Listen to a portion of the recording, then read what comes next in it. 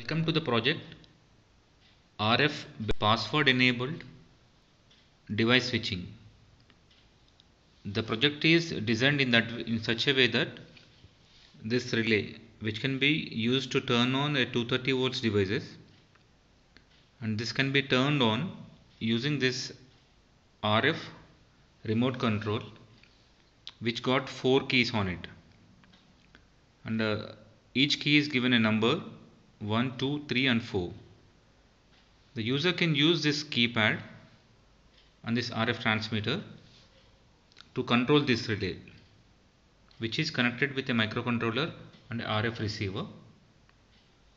The user can enter the password, which can be seen on the display. Let me power on the system. It shows enter password.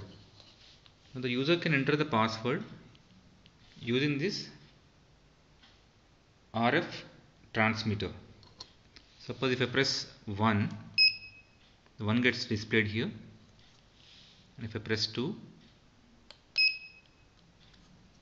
and if I press 1 again, it says wrong password.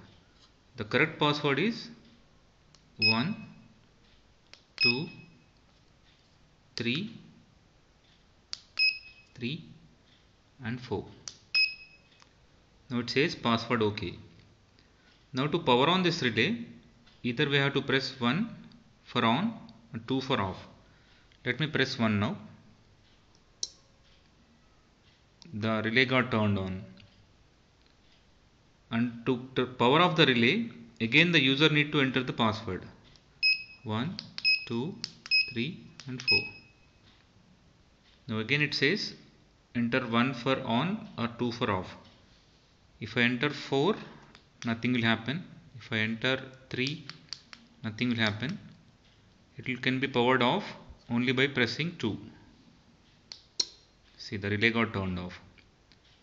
This is a very simple application using a simple 433 MHz RF transmitter and receiver modules, which can be controlled from a distance of around 50 to 60 meters, and this can be extended to multiple devices. Maybe the device count, the relay count can go up to 4 numbers. For better communication, we can use a Zigbee module or a Zigbee Pro module, which will cover a distance up to 500 meters. And the devices which can be connected to this relay can be a lamp, fan or television or any secure motor operated doors. Thank you for watching the demo.